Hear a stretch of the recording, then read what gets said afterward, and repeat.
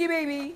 No matter frequency. Hey Mzansi, welcome to Mzansi Scenes. So Monique Muller, Katlego's ex-girlfriend who accused him of domestic abuse, cheating and giving her an STI, has seemingly shaded his return to the Expresso morning show. Katlego trended on Twitter after his highly awaited TV return following a 2-year suspension. He was suspended from the talk show after his personal life was put into the spotlight back in 2020. Hours after Katlego made his appearance on the Expresso show, Monique took to her Instagram page. In an IG story, she wrote, "That is the wonderful thing about time. The truth always prevails. Happy Women's Day." Earlier in the year, it was revealed that Katlego and Monique's 2-year-long legal battle had come to an end and the court had ruled in Katlego's favor. Furthermore, the court did not find any acts of domestic violence that were allegedly perpetrated against Ms. Muller, and as such, the matter was dismissed.